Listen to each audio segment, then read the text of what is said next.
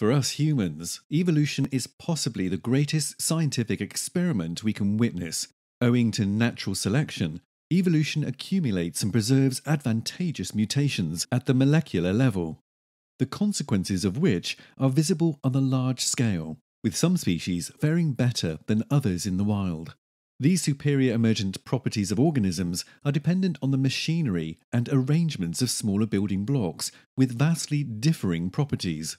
Adapting nature's designs to structures could help in designing materials with enhanced and useful physical properties.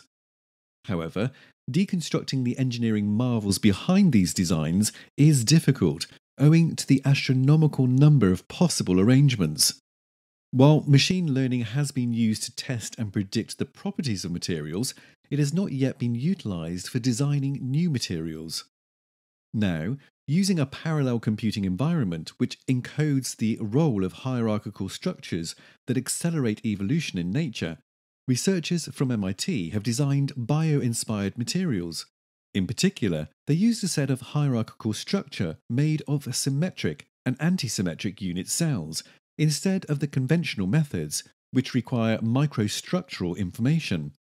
This reduced the computational cost and allowed them to sieve out high-performing materials, with the inferior designs being phased out for superior candidates.